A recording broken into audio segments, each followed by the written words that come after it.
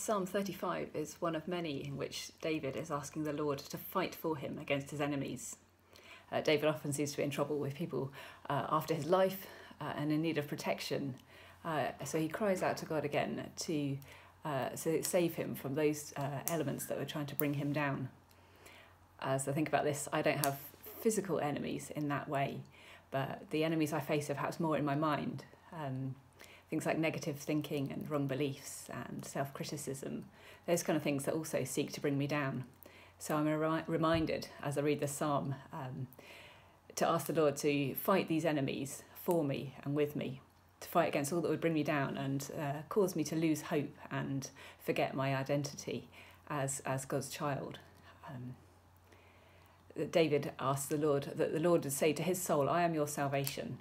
His desire is to be free to worship God and know his salvation in all things. That's more important to him than his life.